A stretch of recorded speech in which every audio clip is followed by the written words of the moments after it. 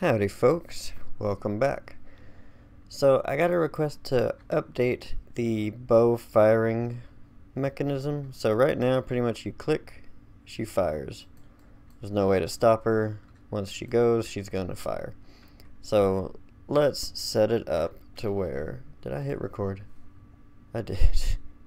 Paranoia kicks in sometimes. But let's set it up to where you can click the mouse button and hold it, and she'll keep the arrow drawn, and you can click a button and she'll put it away, all that kind of stuff.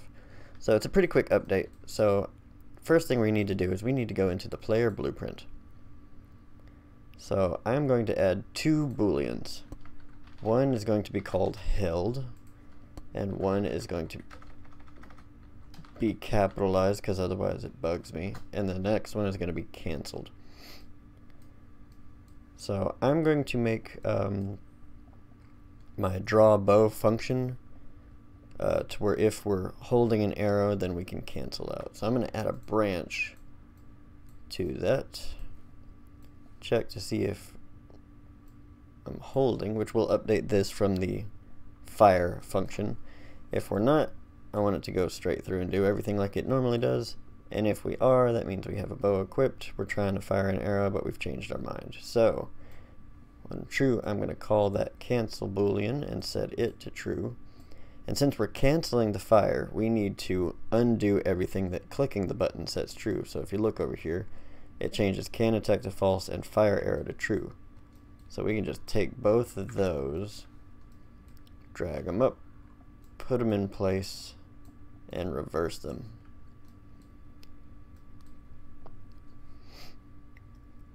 So now another thing that we need to do is we need to give it a short delay. 0.1 second seemed to work okay. You might want to play with that depending, but then we want to set our cancel back to false. Alright, with all that done there, I'm going to go over to my firing function, drag out that new held boolean, set it at the end where we're telling her we're firing an arrow, and set it to true. And then over at the main input function, where we're pressing the left mouse button and doing this stuff, I want to add a branch down here, and then on released, I want to see if we have an arrow held. And if true, then I just want to set it back to false. So with all that done, I'm going to go into the animation blueprint because that's where the rest of this is going to go down. So if you highlight the mesh and you go into your animation, the animation class, and you click this little magnifying glass, it'll take you right to it.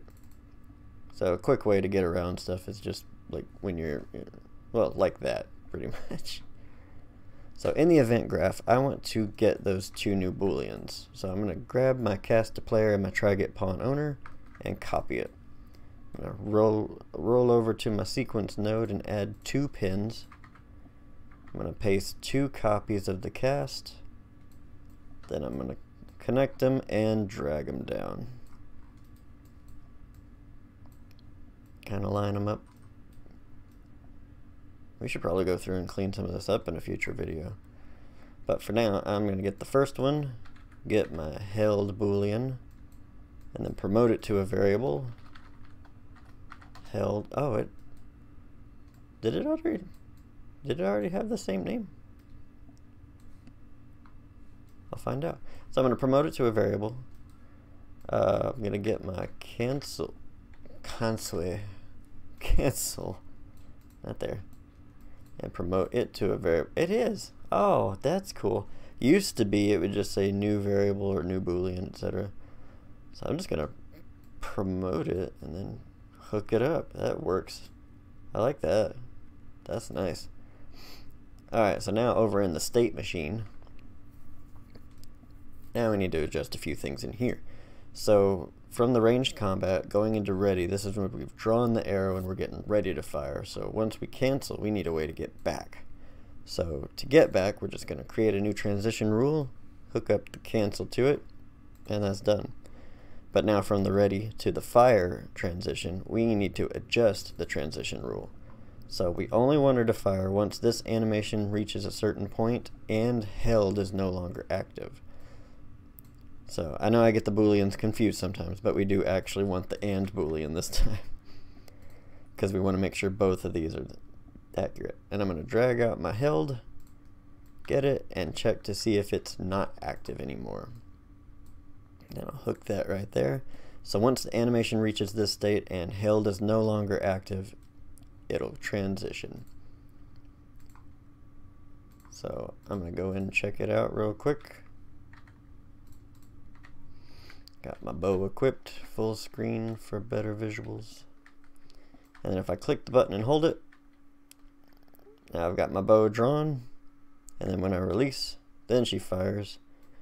Or if I click the button to put the bow away, then it cancels my attack. So I've decided I'm not ready to kill you yet. Haha. Alright. What happened there? Oh, shadow. Okay. I thought something glitched out. Alright. So now we can run around. It looks a little funny because my bow's not animated. So the string just kind of stays there. But yeah, it still functions the right way. So, or I can just click it real quick and she'll go straight through the animation and then fire like she did last time or before. Or I can hold it. Bam. And then one more time just to show, canceling it out.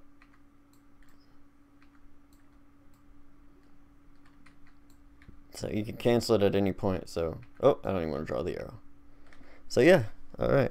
So now that we actually have the bow and the swords and the shields and all that, and that's pretty much all the mesh equipment that she'll have, then now we're going to start setting it up to where when you don't have them drawn, they still appear on her body.